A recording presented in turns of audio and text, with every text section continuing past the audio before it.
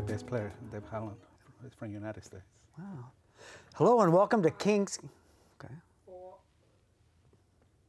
Hello and welcome to King's Connection. It's been a while since we had a show, but this one's worth waiting for. How many of you heard about flamenco but don't really know any more than the fantastic dance, the beautiful costumes, and the hot music? Well, tonight we're going to find out everything about it, from the history, where it began, what years it began, where it is in the world, right up to the present. And we have an artistic director from the Flamenco Society with us, Eddie Diaz. And then we're going to talk about some upcoming concerts, some famous people worldwide. They're going to be appearing and you'll have a chance to see. If you want lessons, there's some information about that. So let's get into the world of flamenco. Hello, Eddie, and welcome to the show. Good. Thank you. Okay. Now, first of all, we go back, just so we know this, but we go back to rock and roll.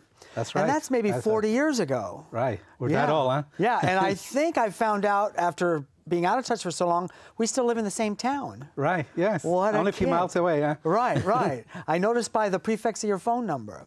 So where along the way did you hear flamenco and become interested? Well, I was born in Latin America, and so flamenco was part of my life, you know, but it was more, it's a background kind of a thing, you know, it's something that you listen to, but it's not something that you just went and find out what's really all about. So you actually heard it first before rock. I didn't know you were born in Latin America. Well, you know, this is the weird thing. I actually myself also try to remember where I heard it first. Yes. And I always remember having all these CD, well, at that time, were tapes. Yeah. And 8 tracks of flamenco, right? I don't know why I have them, and I think this day I don't know why. Right. But then when it really hit, it was about 18 years ago. I heard 2 guitarists from Los Angeles that at that time, their names were Struns and Fora. At that time, I thought that they were flamenco guitarists, so everybody else thought that they were flamenco guitarists. And me being such a big fan of guitar, that interested me, thinking it was flamenco. And I thought, my God, this is incredible. I got to find out what's all this about. I was just completely infatuated by this guitarist. And was it flamenco? Or no, it wasn't flamenco, was? but they did have a flavor of flamenco. Now, a lot of people, when they think of flamenco, they just think of dance and a really hot acoustic guitar. But there are vocals, there are different instruments like piano and stuff. It's not just... Flamenco is very misunderstood.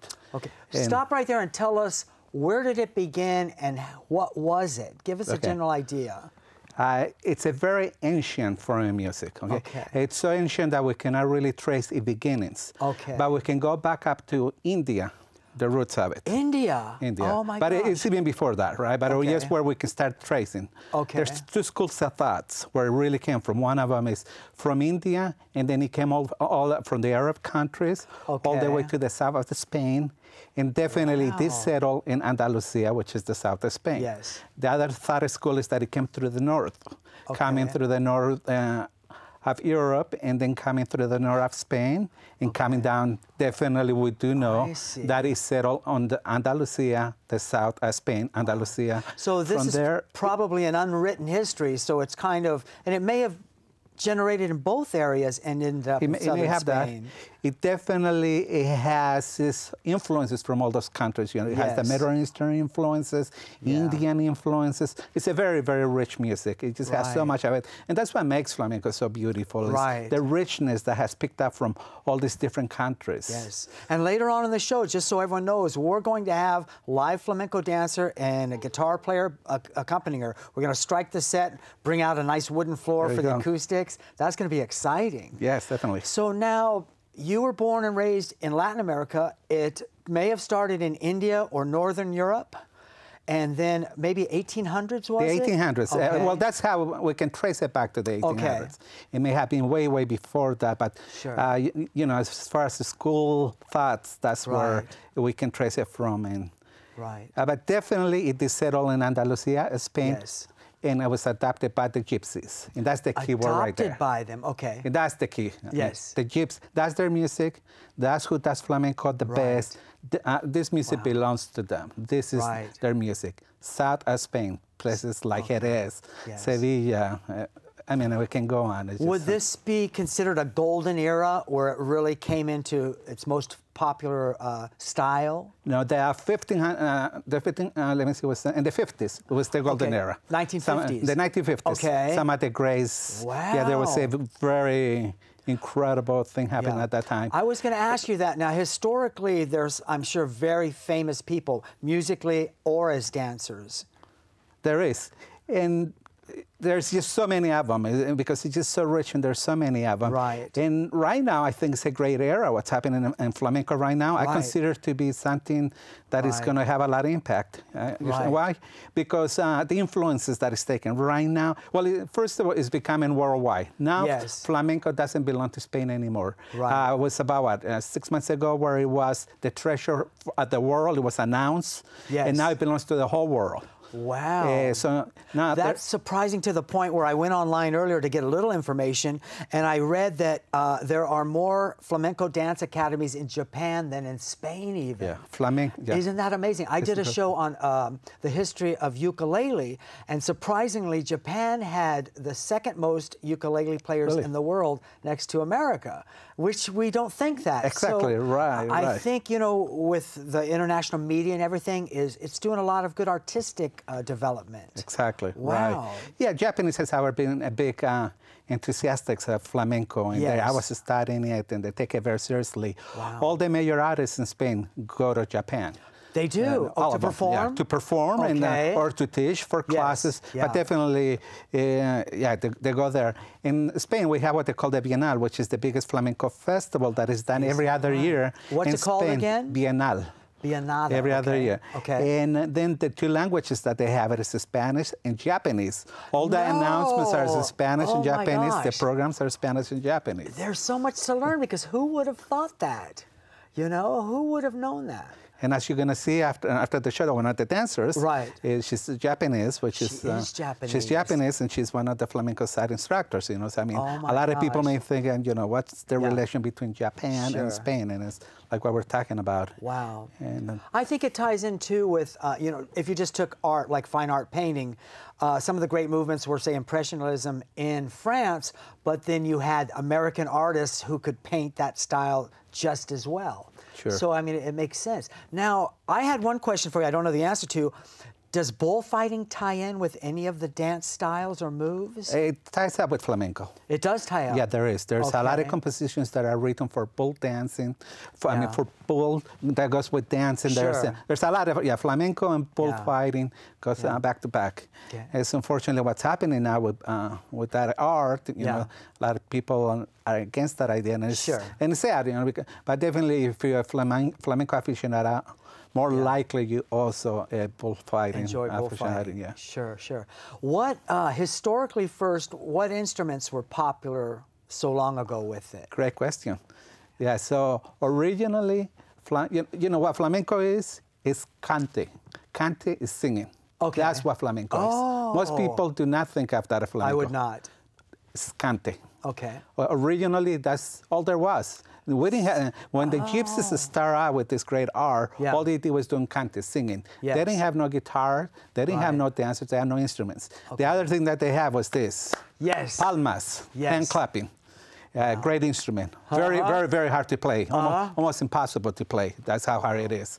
But that's the main instrument in flamenco is the palmas or the voice. And if you're really aficionado of flamenco, if you really understand flamenco, and if you know what flamenco is about, then you appreciate cante. Yes. But the first time, if you're not, most people, when they hear cante for the first time, it's like, Really? It's something that you got to learn, something that you got to acquire a taste for it. Yes. And it's something that is very, very, very hard. Flamenco is one of the hardest forms of arts in the world. It's very, very complicated art. And you definitely have to know about it and acquire taste for it, you know. Now, it's like beer. Like first time you drink beer, like, you know. So this is the same thing when you hear cante for the first time, you know, you're like, Now, historically, it must have been that this was all passed down from like father to child or mother to daughter without being written down. I mean, there wouldn't have been anything written down. Flamenco doesn't get written down. That's what flamenco is all about. It's a family thing. This is not, like I mentioned from the beginning of the program, this belongs to the Gypsies. This, for them, it's not only an art. This is a lifestyle. This is what they do. Wow. Okay? This is what they do on their lives. They live, eat, breathe flamenco. Yes. Right? And the families, they pass it from grandparents, from the father, from the son to the baby. Even with the babies. I mean, when you're a baby, I mean, I can tell you stories what I've seen in Spain. Really? Baby 6 months old, you know, here in the United States, when you're a baby, what do you do? Giga-gago, giga-gago. Over there, they're already doing palmas already. Right. And they start singing to them. Wow. So even when they're in the mother's stomach, they're already hearing these beats. Sure. So for them, the rhythms are natural already when they're born. Right. It's part of the DNA. It's already built in them. Right, and I believe that 100% because I've been a drummer my entire life, and I see children playing that they haven't unlearned yet. They haven't been, it's the heartbeat and the eardrum, and they haven't been told they can't do it. And so it's their spirit running free. Right, right. So now, catch us up. The halfway point for me right now would be, what's happening with the Flamenco Society? And we're putting a contact information under you as we speak. What's going on? You're the artistic director, so what's going on between the historical and now it's popular all over the world? So what does your society offer? Okay, we've been around for over 25 years. We're a non-profit organization. We present flamenco concerts like the one that I'm going to talk about in a second. Yes. And that's more like a formal flamenco concert, but also we're doing formal flamenco concerts, and then we also do classes, and we teach guitar classes, dance classes, and our instructors are going to be here later on. Right. And we have worked with most of the great flamencos in the world, all from traditional flamenco, like people like Sabicas, Carlos Montoya, Jose Greco. Wow. Everyone knows those names. All those names. We have present them all those. Then after that, when I took over, I became more into the modern part, or I love the modern part as much as the traditional, but I started bringing more of the modern people, which are people like Vicente Amigo, Paco de Lucia, Gerardo Núñez Canizares. Those are modern flamenco guitarists. Now we're going into another stage, and you mentioned about what's coming up, is we're bringing a flamenco pianist. When you mention flamenco pianist, everybody, huh? That's what I did. Is there such a thing as flamenco pianist? There's not such a thing as flamenco pianist, to tell you the truth. And we are bringing one. We wrestled a little bit about this because you were so excited to talk about her. And I'm thinking, well, if we're going to do the history of flamenco, people are going to expect about the dance and the costume and the guitar. So we agreed we're going to talk about both, which, yes, we've covered the history. And we're going to show what people expect of typical flamenco. But you're bringing a world-class pianist who's a flamenco piano player. Is that correct? Yeah. Yes. Wow. And they're coming to the Bay Area? Yeah, they're coming to the Bay Area. Wow. They're going to be here in July. Okay. For three performances here. They're going to be on the 15th, 16th, 17th, and maybe a couple more days after that. Where are they performing at? They're going to perform here in this city, Mountain View. Okay. They're doing a show there. At the Performing Arts Center? At the Center for Performing Arts in Mountain View. Beautiful theater. We've been there for 12 years, I believe. You've done shows 12 years 12 years there, yeah. Bringing people from around the world? From Spain, yeah. Oh, my gosh. And they're also going to be at the historic Hoover Theater at the Rose Garden area in San Jose. Yes. And then they're doing a private concert up in Gilroy. Right. And then they may be doing something else in Half Moon Bay, but that has not been confirmed yet. Wow. You get pretty excited about this stuff, huh? Oh, it's my life. You know, it's me and my wife. You know, me and my wife we're into it, and we just love it. You know, and my wife was the one that kind of helped me connect with this artist. And she's sitting right over here, she's here set, just so everyone knows. And she's part of our inspiration. She's wearing a beautiful dress and everything. But she became friends with Rosario, la Reina Gitana, the Gypsy Queen. That's why they translate to La Reina Gitana. That's who's coming. Okay, real quick, while you say that, I'm going to have them bring up the tag under you, which will give her website, so people can go and see, well, this is who's coming, and see some clips of what she actually does. Definitely, you got to see. People got to see this and see this artist. I mean, and this is what happened. My wife saw her on Facebook. Okay. And she showed it to me, and when we saw it, we was going, oh my God, listen to this. This is just amazing. Right. Her passion, and you know, that's what flamenco is. But it really comes out of her passion. It's just so beautiful, and you really got to see it. I mean, people got to see this, and it's just so amazing. So my wife tells me about it. I got only interested about it. We started talking to her through the internet. Then last year we were in Spain, and we got to meet her, and that was it. We're in love. I go, this is we have to bring her to the United States. We got to show people this. And the United States people don't know this, and we got to expose this to flamenco. You know, Let me ask pianists. you this: when she performs live in a theater as big as that, is it her solo with piano, or will she have percussion or guitars backing her up? Actually, she has a huge group. She has a 12-piece group. Oh, that's why I'm asking. That's she has unbelievable. Percussion, violin, singer, guitarist, my gosh. and that's what she wanted to bring here. Sure. Unfortunately, it's very, very expensive to bring so many people, paying for flights, hotels, and everything else. So we bring it to a minimum because that's all we can afford. But if you people like, if you can look at their website, you can see the different performances that she has done on TV.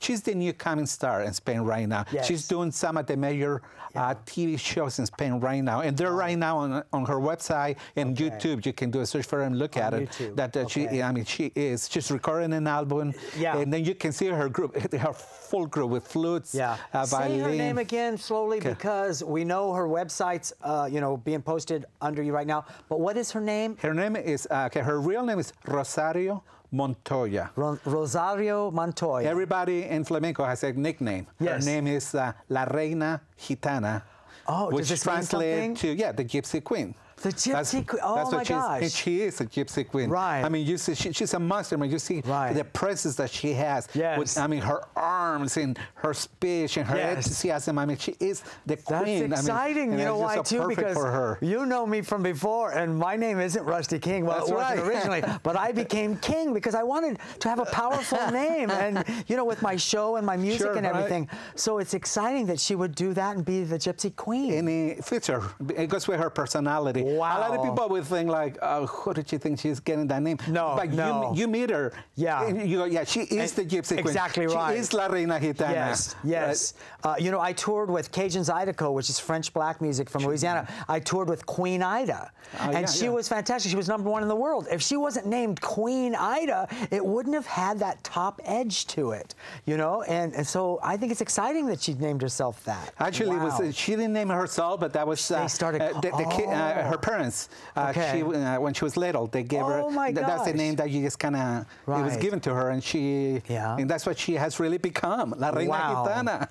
So that's amazing. July 12th? July 15 in Mountain View. Yes. The 16th at the historic Hoover Theater. And then the 16th is a private concert. And right now we may do something on the 24.5 in Mumbai. Oh, that's really exciting. And to answer your original question, she is coming with a dancer, with a flamenco dancer, and with a percussionist. Oh, how exciting. Wow. Now, being a professional percussionist, what kind of percussion comes along with it nowadays or historically? Okay, bongos. I heard bongos on the music when we had our intro. Well, there's people that are putting bongos in flamenco. Right now, they're doing everything with flamenco. I mean, they have horns, they have strings, they have congos, bongos, you name it, they have it all. But in the 70s, the great maestro Paco de Lucia incorporated a box, which is called the cajon. Originally, it's from Peru, from the Indian Peruvians. And he put it into flamenco because it kind of resembles a lot the sound of the dancer. And from there, it has become part of flamenco. Is it the box they sit on and play with their hands? I did that yesterday at my friend's music store. I told him about this show coming up, and he said they use this kind of instrument, which I had never seen before. It's becoming very popular, actually, even rock bands. And now I see rock bands using the cajon now. Wow. But originally it's from Peru, and now it's people using it because they hear it in flamenco. Yeah, and they nicknamed it the beatbox. The beatbox. Oh, it was exciting. It's a great instrument. It's very, very nice.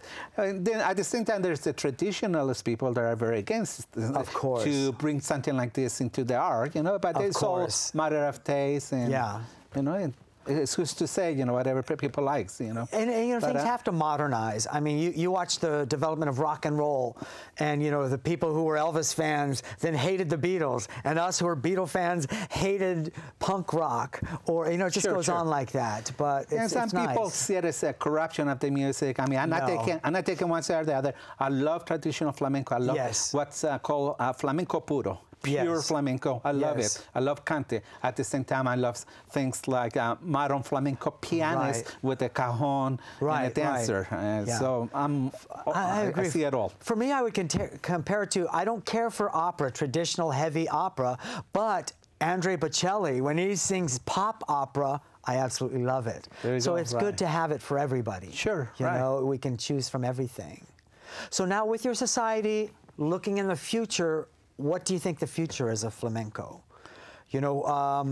What might change, or what do you see coming? Oh, it's very exciting right now. Yeah, right now there is, well, the place where La Reina is coming from is a city named Jerez, which is in the south of Spain, and that's that's the birthplace of flamenco. Yes. That's where some of the great flamenco artists have come out. There's various places, but that's one of them, and that's one of the most important ones. Right. And there is incredible young artists over there that are coming out that are just amazing, and they're doing some very beautiful things. Yes. There are some artists that, you know, with Cante that they're doing in the incorporation that's happening. And there's artists that also are still very traditionalist, but they just are doing some very beautiful things. And those are the kind of people that we want to continue bringing, the new young guys that are doing exciting things. Yes. And at the same time, I also want to continue, I mean, I suppose, teaching people about traditional flamenco, not forgetting the roots. Absolutely true. Teaching people, well, our mission is to teach people, you know, that's what we are. We're educational. Let people know about what Cante is, what are the greats, who to listen to, not to forget the roots and where we come from. You got to keep that. You gotta always remember your roots. Yeah. You cannot move in and without that. You're the perfect person for that, because, I mean, it's just like you just discovered it yesterday, but still, it's where you were born, you were exposed to it. Right. So, you know, all the years in between. And I do have it in my blood. I mean, I do have a Spanish blood in me. And it has just taken over our lives, like me and my wives. And, you know, my wife, she's American, but she had that Spanish passion inside of her. Really? And then we both of us together, you know, we just going over, you know, watching the videos and talking about it, and just constantly watching the Spanish TV and the flamenco shows, going over there and meeting all the different people. And because of the Flamenco Society, it opens the door for us in Spain to meet a lot of people, to go and witness some great shows. We had that. We were there a year ago when we saw La Reina, and we had a chance to see some shows that people, only gypsies are allowed to go, and we were. We were welcome to. As I say, this is a gypsy thing, right? Yeah. And it's a very Thai family. It's a very Thai thing. Flamenco is they keep it a lot to themselves. It's very hard for a foreigner to come into their world. But they have opened the door to us. Sure, because it would be a cultural thing. You'd have to be be very respectful to it. You know, wow. And we're so grateful for it, and we have been so fortunate to see some incredible shows. Things, I mean, we have been walking into there's only 6 flamenco singers, some of the best in the world. Only me and my wife coming in, and with 30 seconds, there's tears in our eyes. So is that like, right? Oh my God, what is this? That kind of a thing, you know. We feel fortunate that we had the pleasure and the opportunity to accept it, and that. Sure. So someone who loved art would be standing in front of a Picasso, and you've got to see that, or a Da Vinci, and you've got to actually see that live. There's nothing better than live music.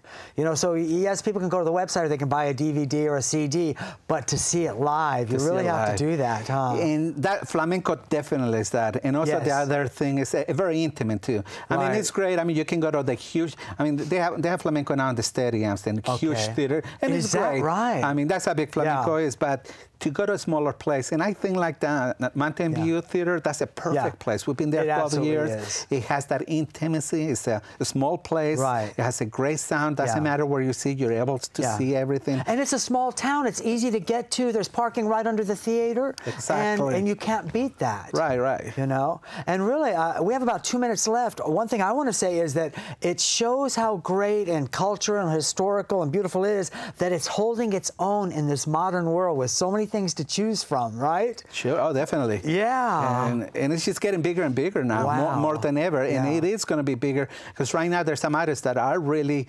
becoming huge all over the world. And just, like I said at the beginning of the program, it's not Spain's music now. It's belongs to the world now, and everybody's enjoying it now, and people are doing it all around it. Have you ever been so excited you've been driven to just break into a dance? Oh, all the time. I knew it. I knew it. There's very few people who've been on my show, Eddie, that are as excited as I am, and you're it. I mean, I see that. I mean, my wife. I mean, we cry. I mean, there's tears, and we're not ashamed of it. I have joy just watching the stuff, man. It's just unbelievable. I mean, it's an addiction. I mean, that's what it is. It's just like a drug that you just cannot get get enough of it. You just want more and more and more. And wow.